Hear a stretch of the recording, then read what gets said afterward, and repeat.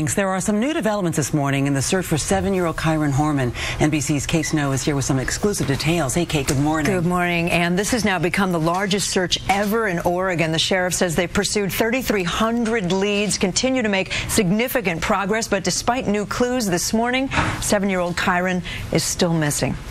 So far, no one has been named a suspect or a person of interest. Kyron's biological parents and his mother's new husband have talked to us at length. You saw some of it there. You'll hear more from them tonight on Dateline. They shared their photo album with us as well.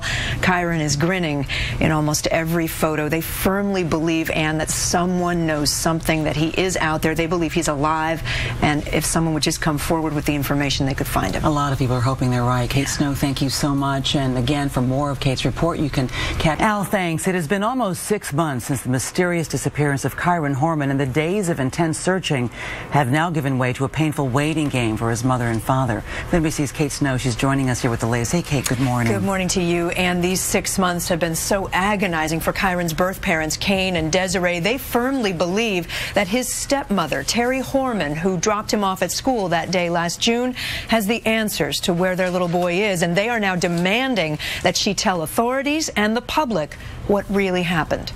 And who say they saw Kyron that morning, that he went missing. We're also going to map out the morning and what the stepmother did, what we know she did that morning, and some of the time that's not accounted for. So maybe there's something that can be uncovered that may hopefully find him. Thank you so much this morning, Kate. And you can see that Dateline searching for